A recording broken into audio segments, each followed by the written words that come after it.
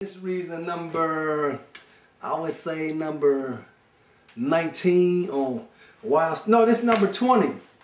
Number 19 or 20 on why I stopped smoking weed. Let me say that every time I would smoke weed, I would have like either some crazy ass dreams, or I would have a crazy ass person approach me, or it would be a crazy ass situation. It's one of the three. I was in downtown Atlanta. I had my books and everything in my hand, walking. This lady in a wheelchair asked me how to get to Alabama. I was like, okay, what you do? You walk, you go up here. I did say walk, but I was like, okay, I'm not really walk.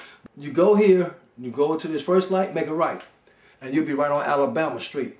So she said, no, not Alabama Street, Alabama the state. So I looked at her and I see that she got luggage on her hover round. It's so heavy that like her wheels tilted up. Like when she stopped, it was like she didn't have any shocks, but it was just, it made it balance. It was like, you know, she was like that. And so I'm like, yo, this lady gotta be kidding, man. I know she's not asking me how to get to Alabama. And then she said she's trying to get to Birmingham, Alabama. I'm like, Birmingham, Alabama? I walked away from her for the simple fact that I was high when that happened.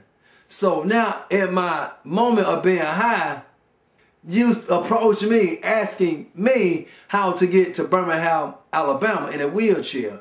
When I'm thinking you saying Alabama Street, which is at the next light, you make a right. I'm arguing with her over that. It fucks me up because as I walk away, I wanted to go back and give her $10 for gas. And I'm saying to myself, why the fuck am I giving her $10 for gas when a wheelchair don't even take gas? Then I got concerned about her wheels, was she gonna make it? Like stupid shit like that. That was why I stopped smoking weed. I don't like crazy situations like that shit. No, you all can have it.